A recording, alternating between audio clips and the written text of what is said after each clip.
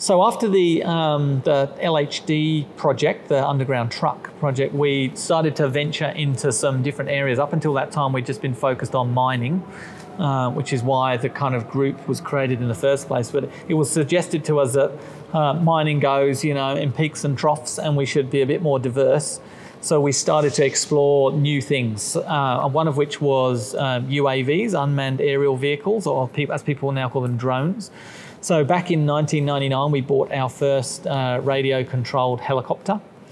So just after the underground truck project finished, we started trialing flying these radio-controlled helicopters, and I ended up accidentally being the test pilot for those first experiments. So I had to teach myself to fly radio-controlled helicopters, all at CSIRO on work time. So it wasn't a bad gig.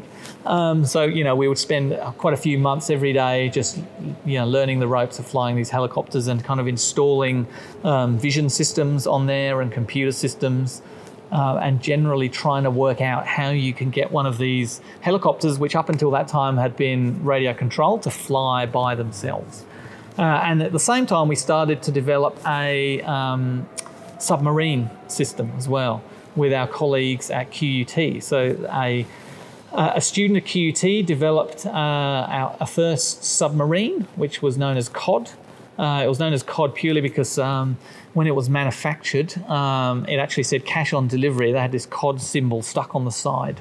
You can actually see this. It's still hanging up in the ceiling space out at CSIRO. I think it's even got the COD symbol stuck on it. So anyway, that very first submarine, again, we tested it in the creek out at CSIRO. And at one of our technicians' swimming pools. He lived nearby, so we went and tested that out. So we started to explore this, UAVs and submarines, and generally kind of build those projects up. And it was about that time that Matthew Dunbabin arrived at CSIRO, and he very much took on the submarine work, and really started to build that up and developed a whole fleet of different submarines called Starbug at the time. And at that time, I actually worked with Matt on some of the software systems for those submarines, while I was kind of leading the UAV project. So I kind of kept feet in both of those projects. Okay, some of the challenges. So the challenges back in the day were both with the submarine work actually and the UAV work were how do you measure the orientation of the robots, right? So, in order to control the flying robots, you need to know what angle they're at, and the same even with submarines, you kind of need to know what angle they're at. And up until that time, you could get sensors that would measure that, but they were very large and very expensive. So we had to build our own, right, from scratch. It's funny to think now everybody's phone has these sensors, this type of sensor built in. So when you use your phone and you can, measure angles and things, it's those kind of sensors. So, these are accelerometers and gyroscopes and magnetometers, all these sensors that are now very familiar to people in phones. Back then were hard. So we had to buy the raw sensors and kind of integrate them into a package and make our own, it's what's known as a inertial navigation system. So it's literally a device that allows you to measure the angles of things. So that was the real challenge. How do you get that shrunk down into a small package that you could actually put in these robots? So we developed a system called the EMU, which was this very small embedded IMU, hence the EMU name.